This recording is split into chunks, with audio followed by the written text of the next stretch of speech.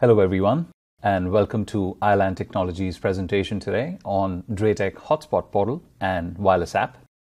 My name is Java, and I'm a technical sales specialist here at DrayTek Australia and New Zealand.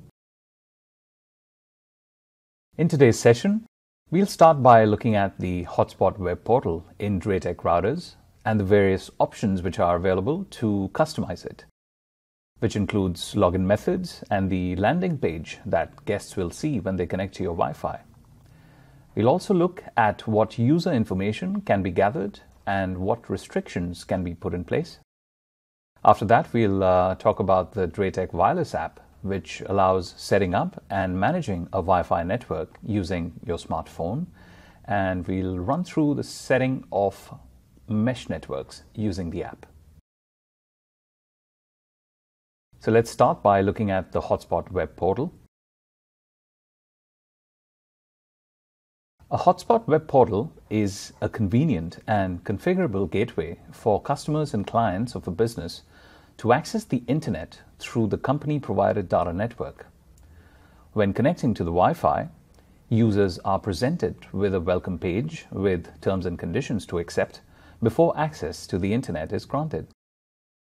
Various authentication methods are available which require users to provide social media and other details before they can access the internet, and the welcome page can also be used to market and promote your business. Some of the benefits of using a Hotspot web portal include providing internet access for guest users while also advertising your business, perhaps linking to your company homepage, an online survey, or displaying a promotional message. Terms of use can be displayed before visitors can use the service. And you can also grow your mailing list for marketing promotions by requiring your guests to leave their contact details or social media account details before they can use the internet services. The Hotspot web portal can use various authentication methods to meet your business needs, including Facebook or Google login, SMS pins, voucher pins, and Radius. It's also third-party service compliant. For instance, you can use Purple Wi-Fi for authentication and services to provide a corporate image for your company. DrayTek Hotspot also supports external captive portal authentication. You can keep using the Wi-Fi marketing solution you like.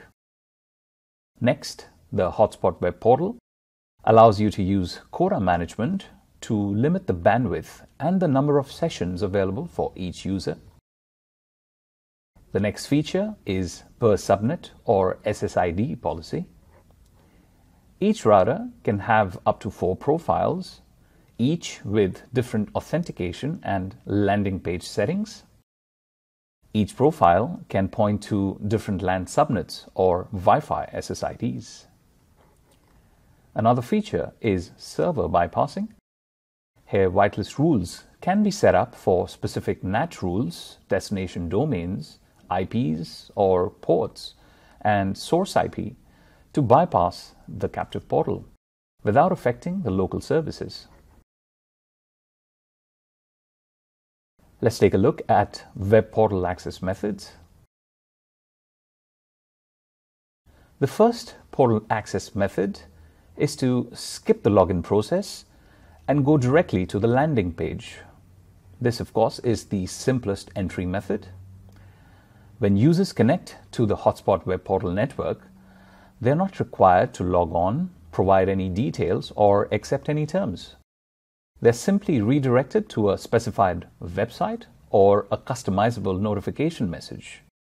That can be a welcome message from you or your company's own website, for instance. The next option to access the portal is click-through. In this method, there is no login, authentication, or personal details required. Users are directed to the Hotspot web portal welcome page with a link to the terms and conditions that they can read through. You can set your own TNCs to suit your requirements. The user has to click the checkbox on this page to accept the terms and conditions before they gain access to the internet. The next portal access method is to use the various hotspot login options in the router's menu. Here, users can log in using Google or Facebook before they get access to the internet. That link down at the bottom goes to the DrayTek Knowledgebase for more information on this topic. I've included that in the description below. Another option available is to use SMS logins. Here, users provide a valid mobile phone number to receive a single-use PIN code to get internet access, which is sent as an SMS text from the router.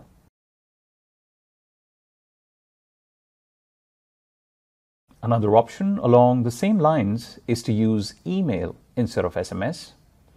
Here, an email will be sent to the user with the PIN he can use to gain access to our network. A more convenient method at some locations, such as at a hotel, is to use the PIN with voucher method. The application note linked down the bottom here provides detailed instructions. I've included that in the description below. To use this method, a database must be first set up on an attached USB drive. The PIN vouchers are then generated and stored on the USB drive, where they can be printed and handed out to guests. Now here's a few examples of vouchers. It includes the PIN code to access the Wi-Fi network, as well as the details such as expiry time, number of devices, and session limit. The last login method is to use a radius server. You'll need to specify the radius server where the user details are located. More information on how to configure this option is available in the Knowledgebase article 5397 shown here, which has been linked below as well. Now, something I mentioned earlier is the ability to redirect to third-party services such as Purple Wi-Fi. I've included a link to the KB article down the bottom there in the video's description if you'd like more information on this one. Okay, so now that we've looked at the various ways your guests can log into the DrayTek Hotspot portal, let's have a look at the information collected. Users' information allows a database to be created for collection and analysis of usage of the Hotspot portal. The type of information collected includes the profile that was used to access the portal, the login method used, and some additional data such as marketing statistics. To use it, the Hotspot database must be first set up. This is similar to what is done to set up the PIN voucher code described earlier. The type of information collected includes the current status of each user, the profile that was used to access the portal, the login method used, local IP address, and the MAC address. If we click on one of those usernames, here's what we're going to see. You can see up the top you have their email address and phone number. In the middle are the different devices used with that login. And down the bottom, you can see when and how often they connected and how long they were online for. Now, let's talk about the quota management feature. Quota management is a valuable feature that enables admins to restrict clients' internet usage. You can limit the time they can stay connected, the number of devices allowed per account, reconnection time, bandwidth, and session limits. Under the Hotspot web portal quota management menu, the first option is expired time after first login. This feature allows setting an expiry time for connected users. The default is 5 hours, and once they hit the limit, they get kicked off. Next is device allowed per account. This one limits the number of devices they can use to connect. In reconnection time restriction, you can set a time limit before they can reconnect. Keep in mind, if you're using expired time after first login, you'll need to set this up as well. Otherwise, they'll be able to reconnect straight away. In the bandwidth limit section, you can limit bandwidth on the hotspot. The default setting is unlimited. It is recommended to set a download and upload limit here to avoid congestion, particularly if you expect to get a lot of users. And finally, down the bottom, you can set a session limit. The default setting is unlimited, and as per bandwidth limit, it's recommended to enter something like 1000 to avoid network congestions. Now here's a video with more detail about how to set up Hotspot portal to use Facebook and Google logins. Hello everyone. With DrayTek web portal, network administrators can now set up a Vigor router as a hotspot with authentication. The social media login authentication method allows users to log into the network by using their Google or Facebook account. In this video, we're going to show you how to create the Google and Facebook app, generate the app ID and app secret. These will be used in the web portal setup.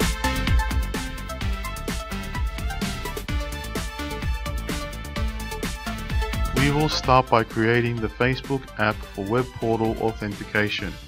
First, go to https://developers.facebook.com/ and click on My Apps to log in with your Facebook account. You will now need to create an app ID. After the security check, we can set up our Facebook login.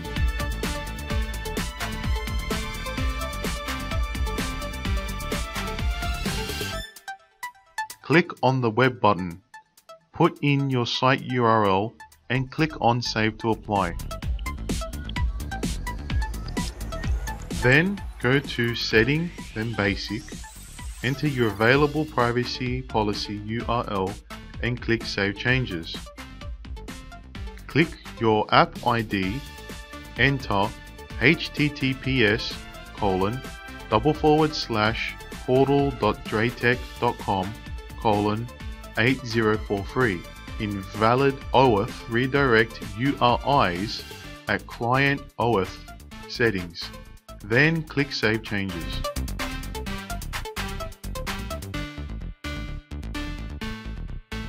Go to the dashboard. The app will be activated after you have enabled the app. You can get your app ID and app secret on this page. Click the Show button to reveal the app secret. The app ID and app secret will be used in Vigor Router's web portal setup page. We will introduce it later.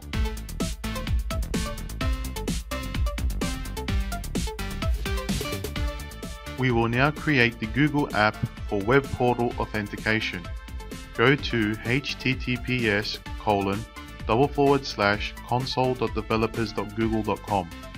Log in with a Google account, then click Select a project, New project, enter a project name, then click Create. Click on the project name, then go into the project settings.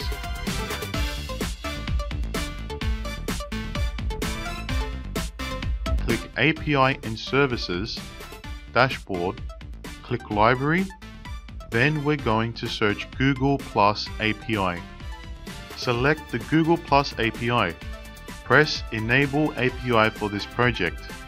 Go to Credentials tab, click Create Credentials, select OAuth Client ID, click Configure Consent Screen. Enter the project name and privacy URL.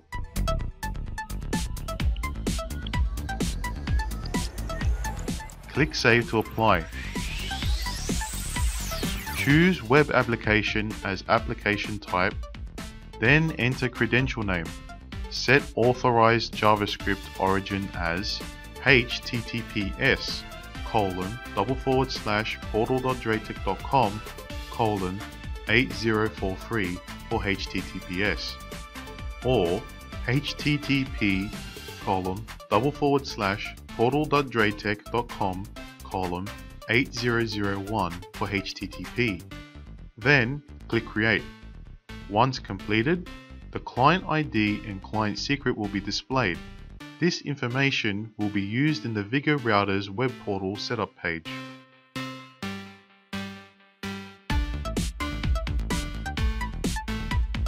We will now configure the Hotspot web portal in the Vigor Router.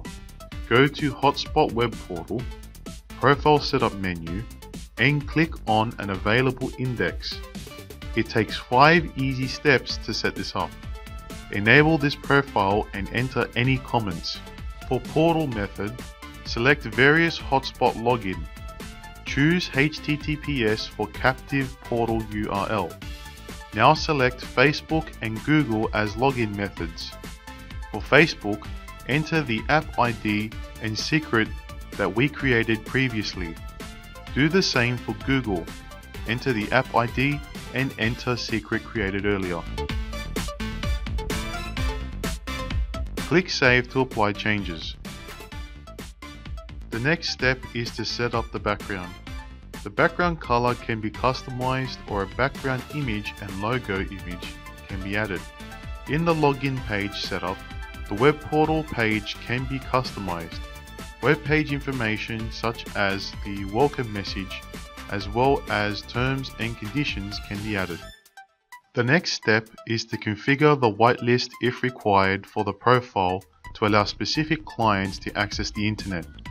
You can also configure which websites can be visited without requiring login authentication. The last step is to select which interfaces will be used by this hotspot profile. Click Finish to save the settings.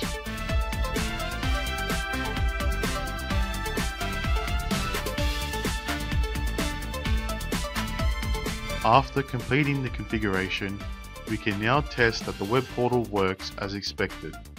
Now users will need to log in with their social media accounts to use the internet. They will have a choice of using either Facebook or Google as shown here.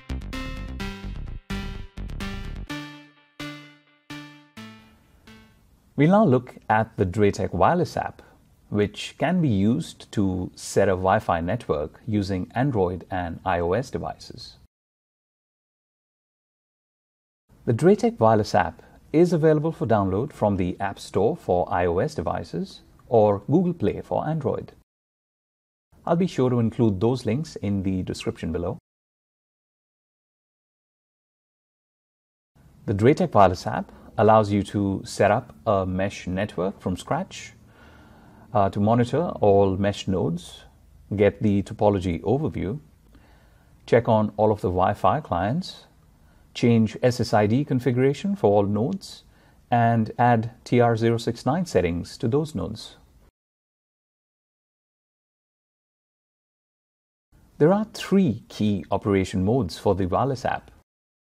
First up is the AP mode. This is most commonly used. Here, the Vigor AP acts as a bridge between wireless devices and a wired Ethernet network, allowing data exchange between them. Major pro is less performance decay, while cons include limited wireless coverage and the need to connect your AP to the network with a cable. Next is the range extender mode, where the Vigor AP acts as a wireless repeater. It can be a station and an AP at the same time.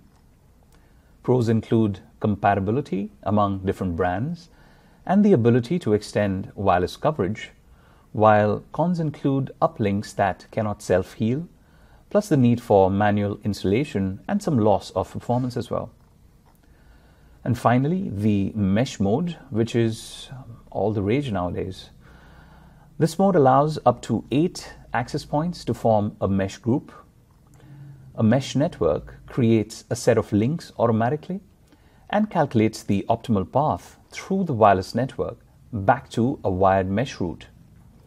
Pros include easy installation, self-healing uplinks, and the convenience of extending wireless coverage. On the flip side, there's no compatibility among different brands, and there's some performance decay compared to the AP mode.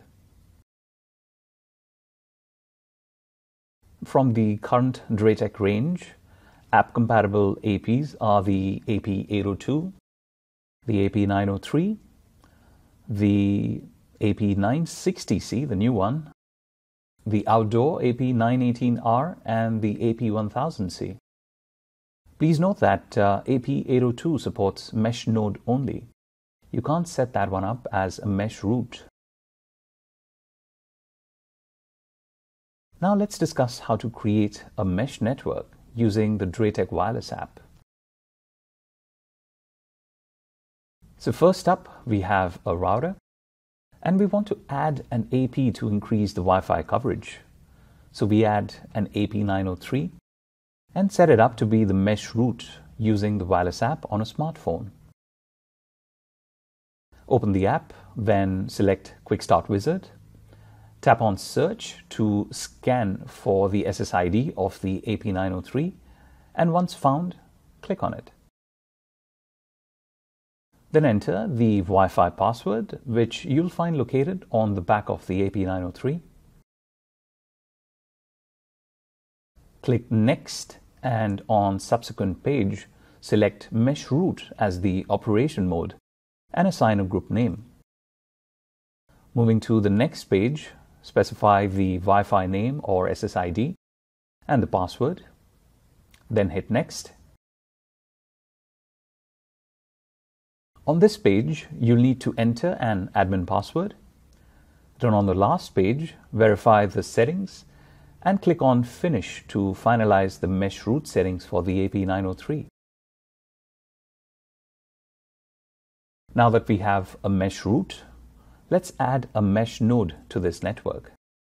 In this diagram, we're deploying another AP903 to become a mesh node. Open the wireless app and select Add Nodes. Much the same as adding a route, the app will then search for available APs. After selecting the right one, it's a good idea to give it a name to make it easier to identify.